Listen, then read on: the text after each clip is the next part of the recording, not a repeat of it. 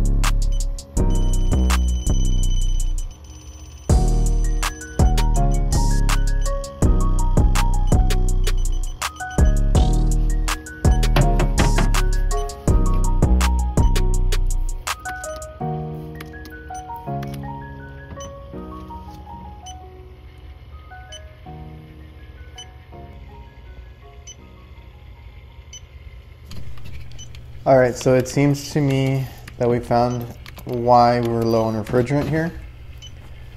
We're gonna have several micro leaks. Now keep in mind, I could repair all of these leaks.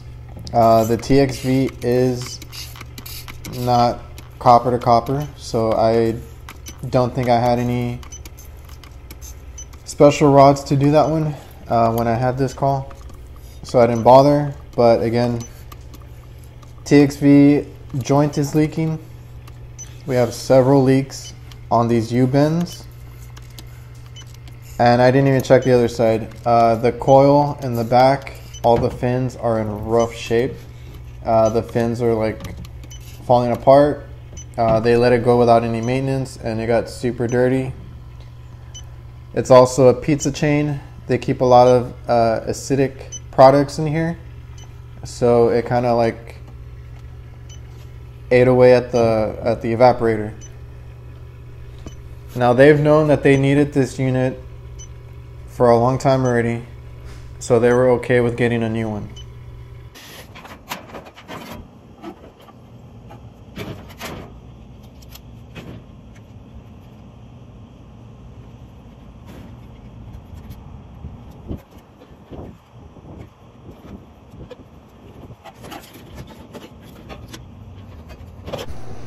Now, in order to get them going, because obviously they're at 50 degrees and we do have to get their new unit, schedule it and all that, we're going to go ahead and do the condenser motor change out. And I'm going to use a universal. Very simple. We're going to fish through our wiring, wire it up for the voltage we need. And I like to keep these Hvacr 9721s. You see them a lot in my videos. They work in a lot of applications, and that's just the way I like to do these motor swaps with basically replacement or universal parts. My supply house doesn't always have OEM and I don't want to order. As long as you match it up good and it's the same size, I will use it. Now, if there's a special fit, I will get OEM. And in here, I did see something interesting. They had pressure fan cycles. So I'm gonna wire it up how I need to, but I do have to look into replacing some of those fan cycles, or at least one, the one that's bypassed. But we're just getting them going. Here's our motor. Like I said, wire it up for what you need, the voltage, and cap everything else. Cut whatever you don't need. And make sure you have proper rotation. I like that these are reversible. Just make sure you do cover them, insulate them. Don't leave anything exposed. You don't want to short it out or shorten the life of the motor. Usually these last me a good while.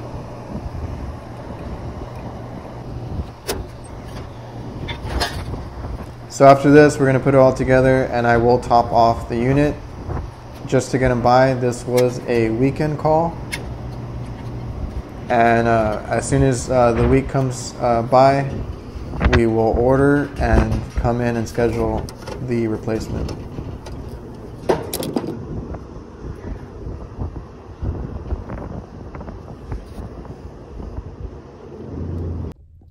Like I said, I appreciate everybody who's supported and been on my side on different things. I'm thankful to be where I'm at. I try to do, you know, my best work in the given time that I have. Sometimes I work late. We're not super busy like we are, but I wouldn't consider it because sometimes I don't work late. It's just some days that I work late.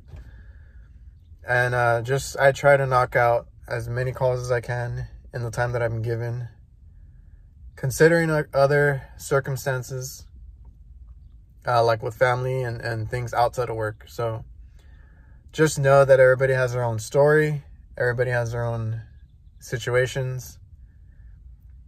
And what I want to show you is what I do on a daily basis. So that's what you'll see here. And I really do, like, really appreciate anybody that's here and watches all the videos. That helps a lot. Wasn't sure if I'd make it. So if you're new, or if you haven't yet, subscribe, like. Easiest way to support is just to watch the videos. I do get paid now for the ads, so if they're not too long, don't skip them. And there's other stuff, like I'll leave links in the description for other ways to help, but that's not necessary. Just you watching and being subscribed is a major help, and every bit helps. So yeah, I'm not a how-to channel, never wanted to be. You'll see my service calls and every now and then some tips. So if you enjoy that, stay tuned.